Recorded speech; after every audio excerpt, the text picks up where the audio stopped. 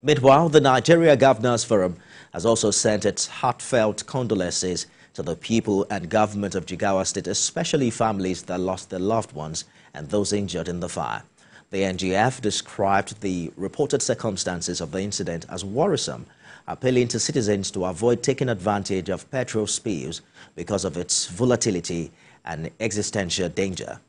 In a statement by Chairman of the NGF, the incident calls attention to a need for improved safety protocol in the handling of combustible materials like petrol.